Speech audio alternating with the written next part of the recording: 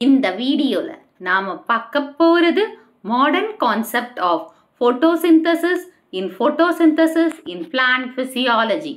So photosynthesis நாவே என்னன்னா லைட்டை வச்சு பிளான்ட்ல இருக்கிற குளோரோஃபில்லும் அட்மாஸ்பியர்ல இருக்கிற கார்பன் டை ஆக்சைடும் சாயில்ல இருக்கிற வாட்டரை வச்சு பிளான்ட் வந்து ஃபுட்டை ப்ரொடியூஸ் பண்ணுது. அப்படி ஃபுட்டு ப்ரொடியூஸ் பண்ணும்போது ஆக்சிஜன் கேஸ் வந்து வெளியில போகுது. இதுதான் வந்து ஃபோட்டோசிந்தசிஸ். இப்போ மாடர்ன் கான்செப்ட் ஆஃப் ஃபோட்டோசிந்தசிஸ்னா என்னன்னு பாருங்க. ஃபோட்டோசிந்தசிஸ்ன்றது வந்து ஒரு oxidation and reduction process. ஆக்சிடேஷன்னா loss of electrons and ரிடக்ஷன்னா gain of electrons. இது ரெண்டுமே ஃபோட்டோசிந்தசிஸ்ல நடக்குது. இப்போ வாட்டர் வந்து ஆக்சிடைஸ் ஆகி வாட்டர்ல இருந்து ஆக்சிஜன் வெளியில போகுது. அப்போ லாஸ் ஆஃப் எலக்ட்ரான்ஸ் ஏற்படுதா? அப்ப அந்த ரியாக்ஷனுக்கு பேர் தான் ஆக்சிடேஷன். அதே மாதிரி கார்பன் டை ஆக்சைடு வந்து reduced to form sugars. So carbon di oxide வந்து ரெடியூஸ்ட் ஆகி சுகராக ஃபார்ம் ஆகுது. இது ரிடக்ஷன் ரியாக்ஷன். இப்போ இந்த ஃபர்ஸ்ட் ஃபேஸ், அதாவது ஃபர்ஸ்ட் ஃபேஸுக்கு வந்து என்ன, அந்த ஃபர்ஸ்ட் ஃபேஸ் என்னன்றது பார்த்தீங்கன்னா water is oxidised to release oxygen. So அந்த ஃபர்ஸ்ட் ஃபேஸுக்கு எது தேவைன்னு பார்த்தீங்கன்னா லைட் முக்கியம், சன்லைட் முக்கியம். ஸோ லைட் இருந்தால் தான் அது நடக்கும். The reaction requires light. So அந்த ரியாக்ஷனுக்கு பேர் என்ன? Light reaction and hill reaction. இப்போ the light reaction, so light வந்து கேப்சர் பண்ணுது. அந்த லைட் ரியாக்ஷன் எங்கே நடக்குதுன்னா குளோரோபிளாஸ்டில் இருக்கிற தாலகாய்டில் நடக்குது. ஸோ கேப்சர் பண்ணும்போது குளோரோஃபில் ஏ வாட்டரோட சேர்ந்து கார்பன் டை ஆக்சைடு இதெல்லாம் சேர்ந்து லைட் ரியாக்ஷன் நடக்குது இல்லையா? அப்போ என்ன வெளியில் போகுதுன்னு பார்த்தீங்கன்னா ஆக்சிஜன் வெளியில் போகுது. அதே சமயம் என்ன ப்ரொடியூஸ் ஆகுதுன்னா ஏடிபியும் NADH2வும் ப்ரொடியூஸ் ஆகுது. ஸோ இது லைட் ரியாக்ஷன். இதை நம்ம டீட்டெயிலாக பார்க்கலாம். ஸோ லைட் ரியாக்ஷன் என்றது ஒரு photo chemical reaction. Photo கெமிக்கல்னால் light இருந்தால் தான் நடக்கும், லைட் இல்லைன்னா நடக்காது.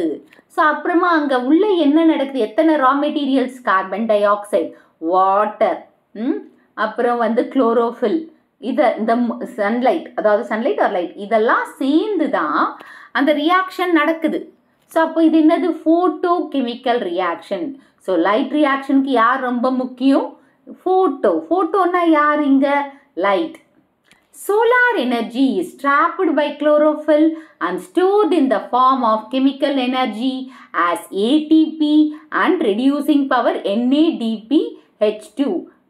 H2 படிச்சுக்கோங்க. H1 plus H1 இருக்கு, அதில் நம்ம H2 படிச்சுக்கலாம்.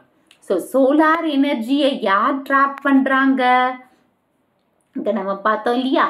இது லைட்ன்றது சோலார் எனர்ஜியை யார் ட்ராப் பண்ணுறது? நம்ம பிளான்ட் ட்ராப் பண்ணுது. பிளான்ட் ட்ராப் பண்ணும்போது அதோட ரா மெட்டீரியல் என்ன? Carbon di oxide, water. And drop பண்ணி எங்கே நடக்குது?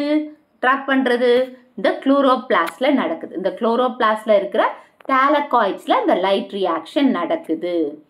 அப்படி நடக்கும்போது நம்மளுக்கு அசிமுலேட்டரி பவர்னா என்ன? இந்த பவர் ஜெனரேட் ஆகுது இல்லையா?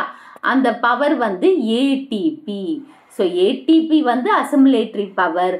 கூடவே எது கிடைக்குதுன்னு பார்த்தீங்கன்னா NADPH2வும் ரெடியூஸ்டு ஆகுது. அதை தான் இங்கே சொல்லியிருக்காங்க. ஸோ NADPH2 மட்டும் இருந்ததுன்னா அதை தான் நம்ம ரெடியூசிங் பவர் அப்படின்னு சொல்லுவோம். So NADPH2 alone are known as reducing powers. So this reaction takes place. இந்த ரியாக்ஷன் நான் எங்கே நடக்குதுன்னு சொன்ன லைட் ரியாக்ஷன் தாலகாய்டில் நடக்குது. குளோரோபிளாஸ்டில் தாலகாய்டில் நடக்குது. ஸோ which organelle, அதாவது in which organelle which part the light reaction takes place ன்னு கேட்டாங்கன்னா தாலகாய்ட்ஸ் அப்படின்னு சொல்லணும். தாலகாய்ட் மெம்பரைனில் நடக்குது. Oxygen is evolved as a result of splitting of water molecules by light. இப்போ இந்த ப்ராசஸில் என்ன இதுவாகுதுன்னா, இந்த லைட்டோட ப்ரெசன்ஸில் வாட்டர் வந்து வாட்டர்லேருந்து ஆக்சிஜன் தனியாக வந்துடுது. அப்போது வாட்டர் என்ன ஆகுது, லைட்டோட உதவியால் ஸ்ப்ளிட் ஆகுது. ஸ்ப்ளிட் ஆகி ஹைட்ரஜனாகவும் ஆக்சிஜனாகவும் பிரியுது. அந்த ஆக்சிஜன் வந்து வெளியில் வந்துடுதா. இப்போ இந்த லைட் ரியாக்ஷனை 2 ஃபேஸஸில் நம்ம பார்க்க போகிறோம். ஃபஸ்ட்டு வந்து ஃபோட்டோ-ஆக்சிடேஷன் ஃபேஸ்.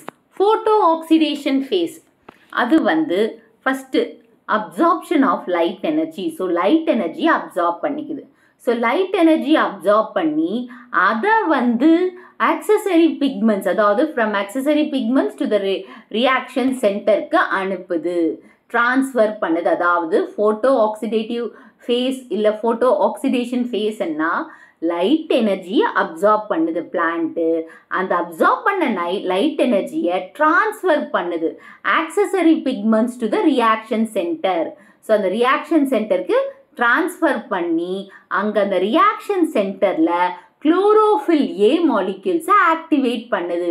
ஸோ 3 பாயிண்ட்டு தான் ஃபோட்டோ-ஆக்சிடேஷன் ஃபேஸ் கேட்டாங்கன்னா, absorption of light energy absorb பண்ணது ட்ரான்ஸ்ஃபர் பண்ணுறாங்க. எங்கேருந்து எங்கன்னு பார்த்தீங்கன்னா ஆக்சசரி பிக்மெண்ட்ஸ்லேருந்து ரியாக்ஷன் சென்டர். அந்த ரியாக்ஷன் சென்டரில் தான் என்ன இருக்குது, குளோரோஃபில் ஏ இருக்குது. இந்த எனர்ஜி போய் தான் அந்த குளோரோஃபில் ஏவை ஆக்டிவேட் பண்ணுறாங்க. Photochemical face. ஸோ ஃபோட்டோகெமிக்கல் ஃபேஸ்ன்னா இப்போ லைட்டு பட்டால் வாட்டர் பிரியும். வாட்டர் பிரிஞ்சு அதில் எது வெளியில் போகுது, ஆக்சிஜன் வெளியில் போகுது. Next electron transport and synthesis of அசிமுலேட்டரி பவரும் இங்கே தான் நடக்குது. Photolysis of வாட்டர்னா ஃபோட்டோன்னா light, லைசிஸ்ன்னா splitting. So லைட்டோட ப்ரெசன்ஸில் வாட்டர் வந்து ஸ்ப்ளிட் ஆகி அதுலேருந்து ஆக்சிஜன் எவால்வ் ஆகுதா. அதே சமயம் எலக்ட்ரான் டிரான்ஸ்போர்ட் ஆகும்போது நம்மளுக்கு அசிமுலேட்டரி பவரான ஏடிபி ப்ரொடியூஸ் ஆகுது. ஓகே, இப்போ நெக்ஸ்ட் ரியாக்ஷன் வந்து dark reaction R biosynthetic face. So இந்த டார்க் ரியாக்ஷனுக்கு லைட்டு தேவையில்லை. இப்போ இந்த ரியாக்ஷனுக்கு வந்து கண்டிப்பாக லைட்டு தேவை, லைட் ரியாக்ஷனுக்கு. ஆனால் டார்க் ரியாக்ஷனுக்கு வந்து லைட்டு தேவையில்லை. இதுக்கு இன்னொரு பேர் வந்து பயோசிந்தட்டிக் ஃபேஸ். அப்புறமா பயோசிந்தட்டிக் ஃபேஸ் அண்ட் இது வந்து ஒரு தெர்மோகெமிக்கல் ஃபேஸ். இங்கே தெர்மோன்னா ஹீட்டு தேவை. ஸோ ஹீட்டால் நடத்துகிற ஒரு கெமிக்கல் ரியாக்ஷன் தான் இந்த டார்க் ரியாக்ஷன். அதனால் இந்த தெர்மோகெமிக்கல் ரியாக்ஷன் சொல்லுவாங்க. So oxidation and reduction of carbon dioxide into carbohydrates with the help of assimilatory power produced during light reaction. இப்போ இங்கே ஃபார்ம் ஆச்சு இல்லையா, அதாவது இதுக்கு பேர் என்னன்னு சொல்லலாம், லைட் ரியாக்ஷனில் ஃபார்ம் ஆன ஏடிபியும் என்ஏடிபிஹெச்சை யூட்டிலைஸ் யார் பண்ணுறாங்கன்னு பார்த்தீங்கன்னா டார்க் ரியாக்ஷன் யூட்டிலைஸ் பண்ணுறாங்க. எதுக்குன்னா கார்பன் டை ஆக்சைடை ஆக்சிடைஸும் பண்ணணும், அதாவது லாஸ் ஆஃப் எலக்ட்ரான்ஸும் நடக்கணும், கெயின் ஆஃப் எலக்ட்ரான்ஸ் ரிடக்ஷனும் நடக்கணும். ஸோ இது ரெண்டும் நடந்ததுன்னா நம்மளுக்கு என்ன ப்ராடக்ட் கிடைக்கும், கார்போஹைட்ரேட். சுகர்னாவே கார்போஹைட்ரேட் ப்ராடக்ட் தானே, அது கிடைக்கும். ஸோ அந்த கிடைக்கும். அதே மாதிரி இந்த அசிமுலேட்டரி பவர் யார்கிட்ட இருந்து வந்தது, லைட் ரியாக்ஷனில் ஃபார்ம் ஆனது dark reaction use பண்ணிக்குது. This reaction does not require light and it is not directly light driven. So இதுக்கு வந்து லைட்டு தேவையில்லை, அதாவது டார்க் ரியாக்ஷனுக்கு லைட்டு தேவையில்லை. that is லைட் ரியாக்ஷன் மாதிரி டார்க் ரியாக்ஷனுக்கு லைட் தேவையில்லை.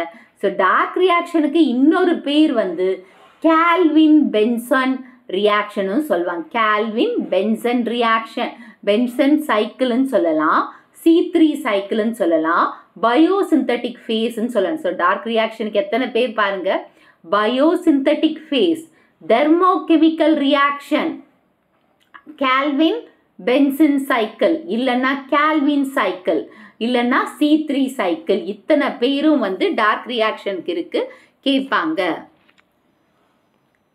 இந்த வீடியோ உங்களுக்கு பிடிச்சிருக்கும் புரிஞ்சிருக்கும்னு நினைக்கிறேன். இந்த வீடியோ உங்களுக்கு பிடிச்சிருந்தா ஒரு like, share, subscribe to science easy tech channel. என்னோட பழைய வீடியோ லிங்க் டிஸ்கிரிப்ஷன் பாக்ஸில் கொடுத்துருக்கேன். நீங்கள் போய் பாருங்க. ஏதாச்சும் டவுட்ஸ் இருந்தால் கமெண்ட் பாக்ஸில் போடுங்க.